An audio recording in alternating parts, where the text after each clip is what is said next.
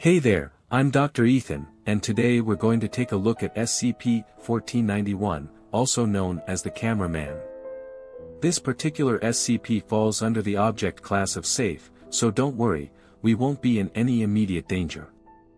Let's dive into the mysterious world of SCP-1491 and see what secrets it holds. SCP-1491 is to be kept in a standard humanoid containment cell. No extra special procedures are needed. Any non-destructive testing requests should be submitted to the responsible directing researcher, currently Dr. Richard Littlefield.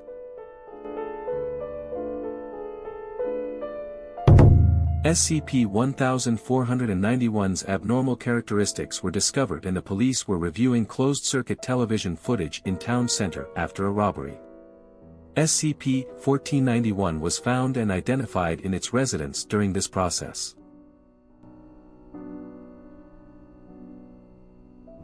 SCP-1491, also known as the Cameraman, was subjected to a series of tests to observe its anomalous behavior and capabilities. In the first test, SCP-1491 was placed in a containment cell with no specific instructions. When observed by the naked eye, it appeared to be a human male wearing a standard-issue Foundation jumpsuit. The subject was seen sitting, pacing, and sleeping. However, when viewed through a video recording, SCP-1491 appeared to be a brand speed camera, displaying movement without any discernible means of locomotion. It was able to stand upright and slide along the floor, hop up onto a chair, and lay rigid and immobile on a bed. This behavior raised questions about the nature of the subject and its ability to maintain its form in different environments. The second test involved placing SCP-1491 inside a clear perspex box with a lid measuring 1.5 m x 1.5 m x 1.5 m. The subject was instructed to sit inside and close the lid. Despite its 3-meter height, SCP-1491 was able to fit inside the box without bending or folding, causing confusion among the researchers. This anomalous behavior prompted further investigation and consultation with physicists to understand how SCP-1491 was able to defy conventional spatial limitations. In the third test, SCP-1491 was tasked with picking up a small rubber ball from a table. However, instead of physically interacting with the ball, it appeared to cause the ball to levitate and hover in mid-air without any visible means of support.